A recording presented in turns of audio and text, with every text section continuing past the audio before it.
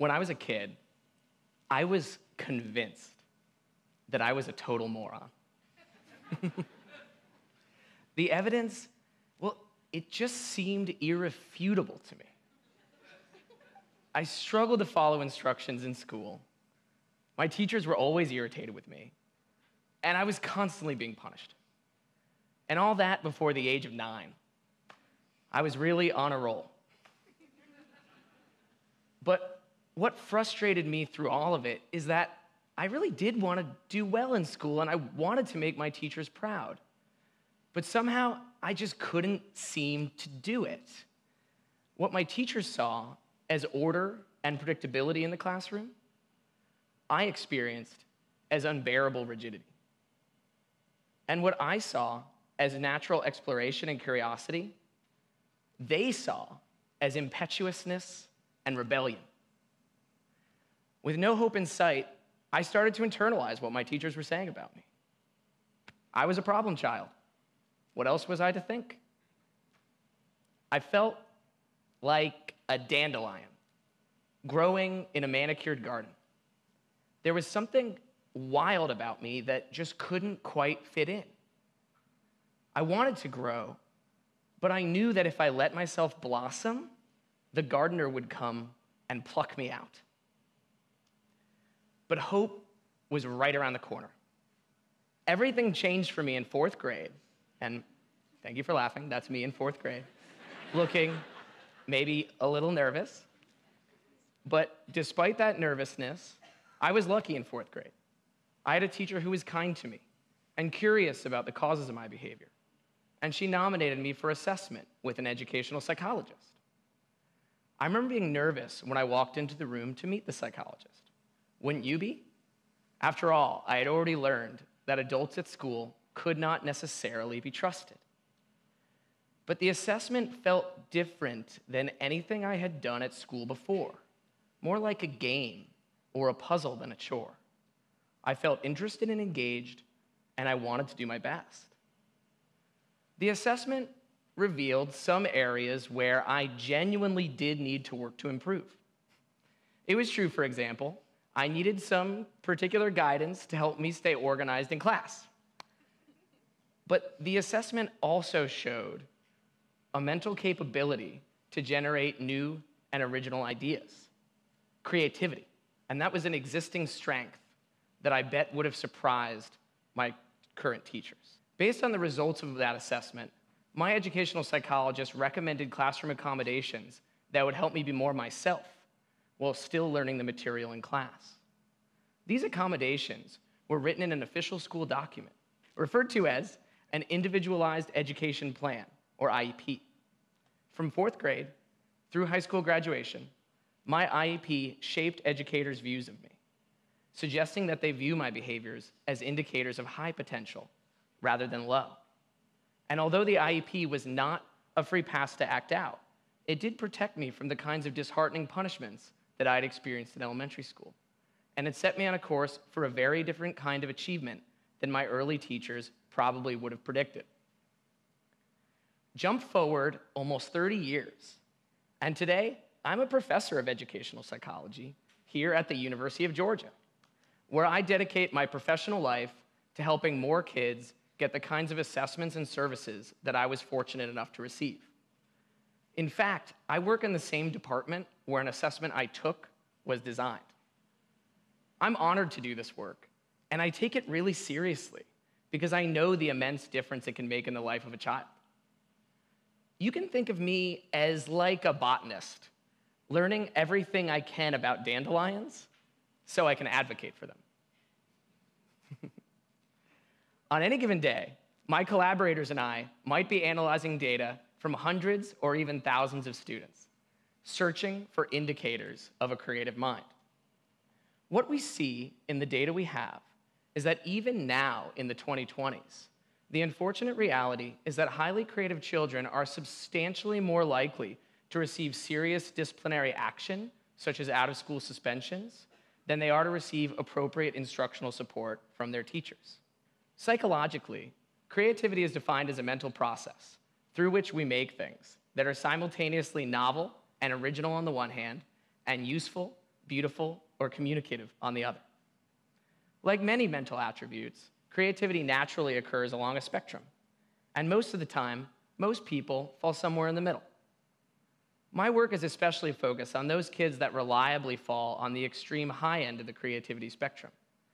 These are the kids who are strongly, almost irresistibly drawn towards novel experiences, desire autonomy in their decision-making, think very flexibly, and produce surprisingly original ideas.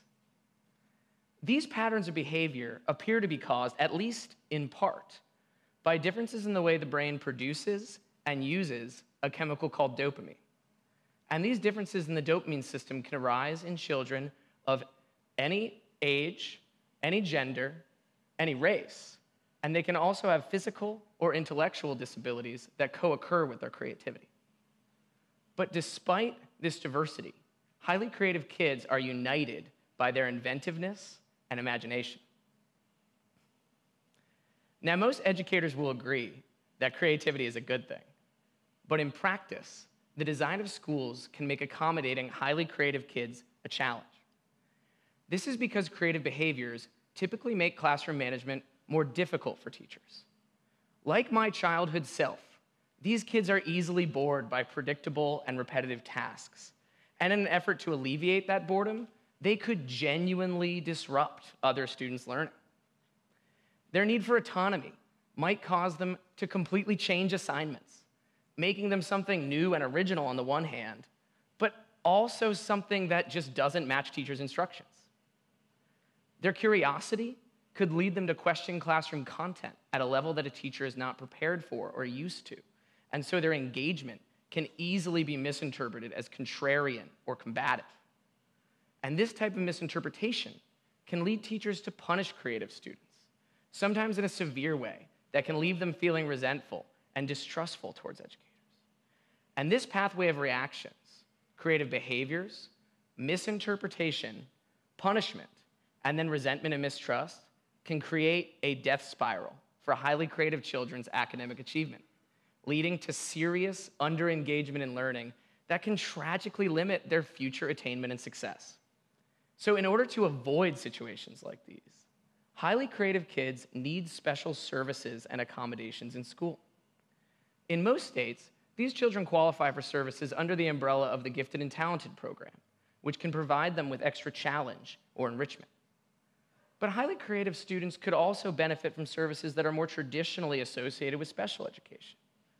For instance, a special educator might help a child develop more inhibition or impulse control, and that can help them channel their creativity more effectively in the general classroom. This is why highly creative kids need specific IEPs for them. Their needs do not fit neatly into any other existing box of services that schools are already providing. And IEPs are well understood to be an effective mechanism to help teachers correctly interpret creative behaviors and avoid misunderstanding and punishment. But there's a catch. Psychologists currently rely on classroom teachers to nominate students for assessment to begin with. And because of the association between creativity and gifted education, teachers tend to nominate only those creative kids who are already academically high-performing in class, and they miss those creative kids that might be struggling. And in a situation where a child has already been labeled as having a behavior problem, the more creativity they show in class, the less likely a teacher is to nominate them. What this means is that highly creative children don't tend to end up in a psychologist's office, if they ever get there, until after they've been on the wrong end of serious punishments. And by then, it can be too late to save their academic engagement and their trust in educators. So how can we identify these kids and implement IEPs for them in time to stop this all too common tragedy from occurring? The answer is to reverse the typical process of IEP generation with universal screening. In a universal screening process, psychologists assess every single student in a school for important mental attributes, creativity included, and then they make recommendations directly to teachers based on the results of that assessment. But you can probably guess that universal screening efforts are currently hindered by the sheer scope, size, and cost of that task. Right now, for every psychologist who works in an American school, on average, there's more than 1,000 students under their care. And in the state where I live, in Georgia, that number is more than twice as high, with 2,000 students to every psychologist. So, it's just not feasible or possible to accomplish universal screening person to person by having a psychologist meet with every child to determine their needs. So what can we do? Well, this is where my collaborators and I come in. We have devised a system where, during normal school hours, children participate in a short game-like task, responding to relatively simple prompts through writing, through drawing, or if they're physically unable to write or draw, through speaking. Then all of those responses from all the children in the school are instantly and automatically analyzed by a specially trained artificial intelligence model. The AI can read what children write, it can see what they draw, and it's trained to infer the psychological attributes of the children directly from those responses. The AI operates essentially as a virtual psychologist assistant. It's able to sit with every child at the same time, it never gets tired, and of course, it does not need to be paid. Uproarious laughter, thank you. In a process called supervised machine learning, we trained our model on tens of thousands of example responses from creativity assessments drawn from participants across the world. Those responses were then systematically coded by dozens of trained psychological researchers. And that coding process was highly reliable, meaning that those humans agreed with each other consistently. The AI then learned to judge the data in the same way to the humans. In fact, it agreed with the humans just as well as the humans agreed with each other. The model works well in multiple languages for children of different ages, genders, and ethnicities, and for a variety of different psychological assessments. Right now, psych laboratories across the world are using our model for research purposes, and that's allowing us to make it better. The more data the model sees, the better it gets at identifying highly creative responses. For instance, one question that our AI-based universal screener poses to kids is, what's an example of something fun? Now, this question could seem simple, but because it gives kids free rein to come up with their own ideas, it's actually quite effective at eliciting creative thinking.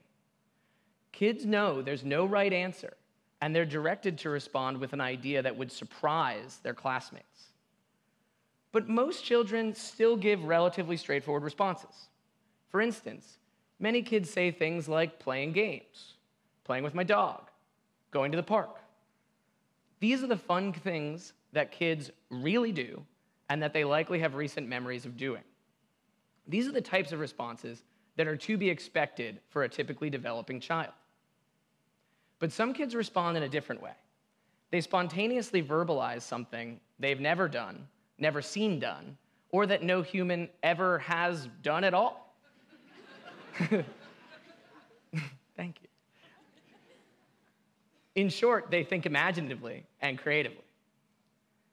For example, one 9-year-old boy responded, "It would be fun to walk upside down on the ceiling while wearing a hat made of cookie dough."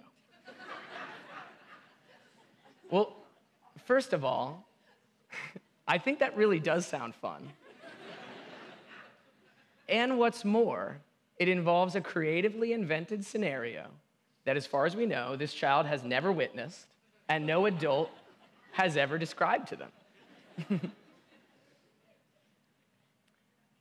Unfortunately, however, my collaborators and I were not surprised to learn that that child had previously experienced serious punishments in school and was permanently flagged by his school system as behaviorally at risk, a label that could negatively influence the way future educators interpret his behavior. Now, I think that example illustrates the urgent need for universal screening. We need to help teachers who are already so overworked understand the psychological needs of their students. But schools tend to change their practices slowly, and only when they receive some pressure from their community. So speak up. If you're a parent a teacher, or even a student, you deserve to advocate for universal screening in your school. Now, my collaborators and I have created a system that could have saved my childhood self from years of feeling like a dandelion. Because the thing about dandelions is they have so much to offer the world around them. They can grow anywhere, in sidewalk cracks, in barren fields, and yes, in your garden. Their roots break up hard soil, allowing other plants to eventually take hold too. Their flowers support pollinators, and their leaves have nutritious and medicinal properties that can help keep us healthy. So now more than ever, we need to allow these dandelions some space in our garden. Thanks.